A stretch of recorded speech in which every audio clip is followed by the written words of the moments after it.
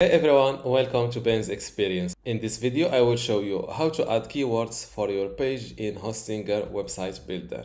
I am now inside Website Builder in Hostinger, and to add an SEO keyword to your page, just go to Website Settings, then click on SEO Settings.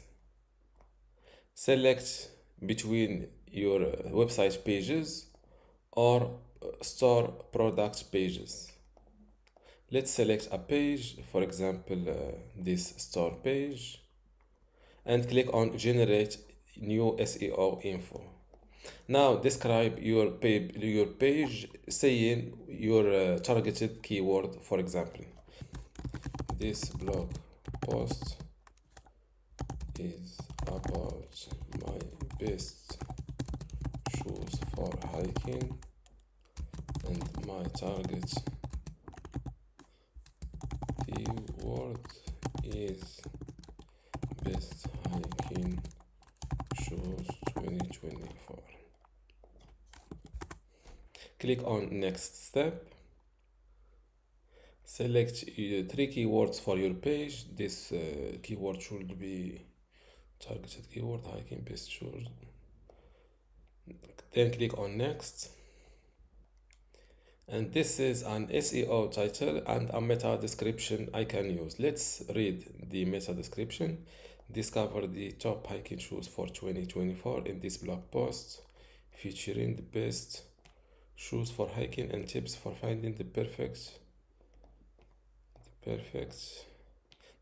pair. Click on finish. Your keyword is in the SEO title and the meta description, and it should be in your page URL. Now just fill it using your keyboard. Best hiking shoes 2024.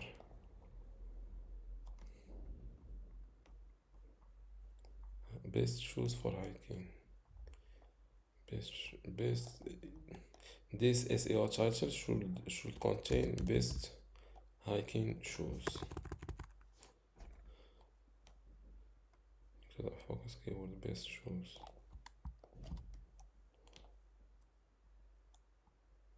As you can see, the length of the meta description is only 132. It should be at least 156 characters.